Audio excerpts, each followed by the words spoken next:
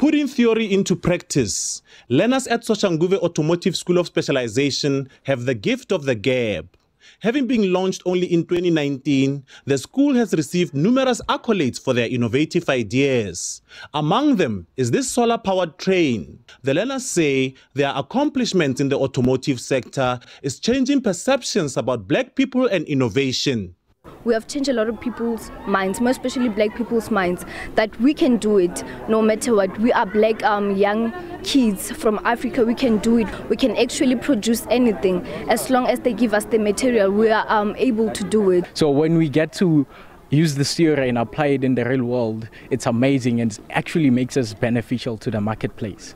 The school was recently crowned the National Teen Entrepreneurship Champions after partaking in Students for the Advancement of Global Entrepreneurship competition in Durban last week. Host described the criteria used to award the school with the top honors. The main criteria was literally innovation, creativity.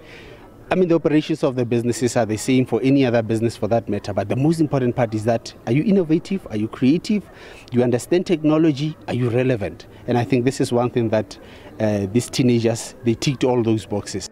School's principal says going the extra mile by the learners sets this school apart from other technical schools in the country. We know that passion, dedication, and also to give all to support these kids, it makes us different because we go all out.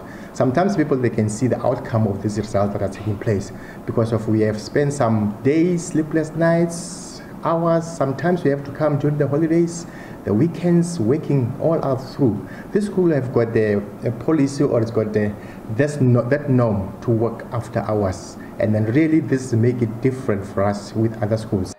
The learners now have their sights on the US, where they will compete against the world's best technical schools next year. Offenses Timo, SABC News, Soshanguve.